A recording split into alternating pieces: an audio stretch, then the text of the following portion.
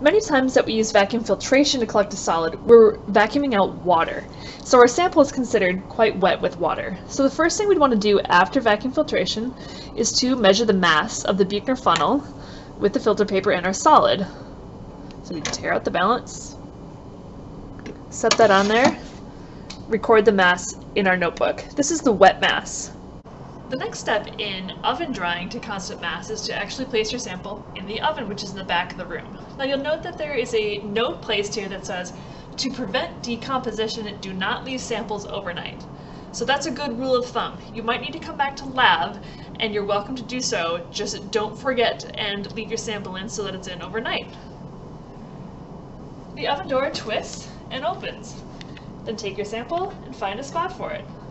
Close it up, and then let your sample stay in the oven for a good 30 minutes to 60 minutes for the first drying portion. The more water we drive off in this first session, the better off we'll be. So you might find it convenient to put your sample in and then go to a class and testa, and then come back out to check the mass. So 60 minutes is a nice first drying time to get rid of most of the water. So after that first 60-minute drying period, come back to lab, remove your sample, take it out, let it cool, and then go measure the mass again. Now let's measure the mass. We'll let the drift settle. 17.753 grams. So if I've recorded my wet mass on my notebook, I would have that there. And after I have dried the sample, I would record that mass. Okay, and now we want to look for a difference of less than 0.020 grams, less than or equal to. So we need to do some basic math. This difference, if I subtract the second from the first, is 0.439 grams. That's a lot more than 0.020 grams. So I must need to keep drawing and get another measurement and keep doing the subtraction between the last two masses until I meet that benchmark. So my sample is going back into the oven. Now since we found that our sample lost a lot of mass, that means it lost quite a bit of water in that first drying period.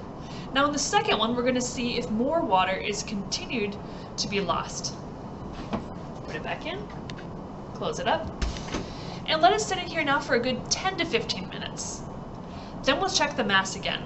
We're looking for the mass to stay constant or within our benchmark for that for this class, which is a loss of less than or equal to 0.020 grams. After another 15 minutes in the oven, the new mass off the balance, which I'll spare you looking at, obtaining, or measuring, was 17.658 grams, so much closer to the second one than we were after the first drying process. But we need to check to see just how close. So if you do this math, the difference between mass number 2 and 3 is now 0.095 grams. Okay, so much closer, but still that's greater than the threshold of the difference being less than or equal to 0.020 grams. So I need to dry it again. So back into the oven.